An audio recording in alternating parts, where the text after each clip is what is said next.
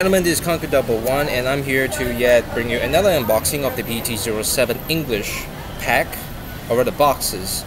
Now the problem is that normally my previous videos would have me open the box on the spot, so you watch me unpack each and every single pack. However, due to some time constraints, I have to unpack them offline per se. So today I will give you a brief summary of the foils that I did manage to get. So first up,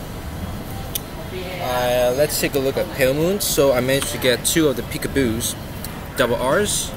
I have two of Fire Breeze Curry or Carry, who also double R, and finally Miss Silverthorn Dragon Tamer Lu Queer, if I'm not mistaken. So right there. So that's 5 foils from the Pale Moon clan. Next we have its brother or sister clan, Dark Irregulars. I managed to get 2 of Emblem Master, pretty good draw I feel, and also a Dark Lord of Abyss, triple R as well. So that's 3 for Dark Irregulars. Next we have the majority of the card clan itself that will be Great Nature. So we also have 5 cards from them. That's 2 School Dominator Apt double R's. We have 1 Binocular Tiger, which is a triple R, which I find very odd though, but hey, that's just me.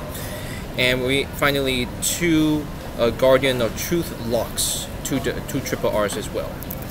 And finally, as you guys might have already been anticipating with bated breath, we have Gold Paladins. So I managed to get 2 of Listener of Truth, the Dindraner, yeah, something like that on those lines. And also, Mr. Third Guy, oh, it's the white hair, it's the white rabbit, Palimore.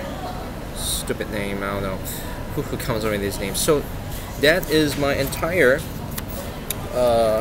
spoils of 2 boxes of BT07.